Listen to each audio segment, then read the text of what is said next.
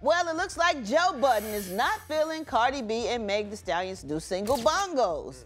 Oh, Lord. So on the latest episode of the Joe Budden Podcast, Joe revealed how he felt about the new single that was released on Friday, and he is going in, child, okay? Like, for what, Joe? Yeah. He said that their new single doesn't have lasting power and the hook is not hooking. Oh. He also said the single sound like two women who can't make a song. Oh. What? Such an insult, and suggested they seek Megan's ex, Party Fontaine, to help them with the new sound. The shade of it all. Yeah. Now, what y'all think about what he said?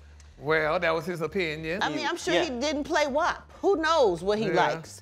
I don't You think know, most guys got in their car and turned WAP on. Exactly. Women. Exactly. It was for the ladies. It's for us. You know what I'm saying? So, Tamar, would you like to recite the first lyrics that you'd like to say? I can't. This is a family show. Oh, I forgot. Tell us what the first lyrics mean Yeah, to but you, can they Tamar, beat the It first part. means elevation. It means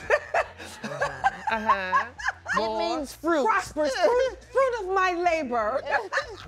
Fruit of the wombs or something like that. So, Tanner, which part you like again? I really like all of the video a lot. The video's really good. I love it. I like when they was like scissored together, like facing Of each other, course like two you greater do. than signs. You know what? That actually made me sweat a little bit. I was watching this right here. I was like, oh.